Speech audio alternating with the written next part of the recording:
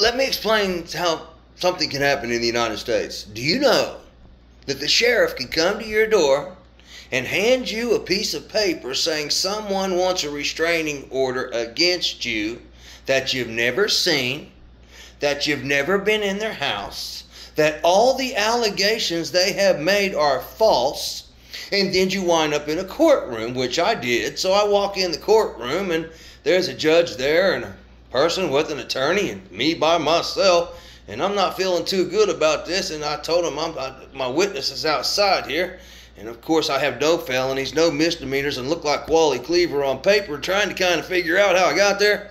But he said, Mr. Joseph, it's okay. And I'm like, why, what's going on? He said, this is an easy one, case dismissed. Woo-hoo. Well, now I'm pretty happy that it happened like that, but I did have a few things to say after that. It was all good and everything, and I don't blame anyone. Not really, but I do not have a sign on my back that says, get Brett. Go back to Kill Bill. I'm out of it. Yo.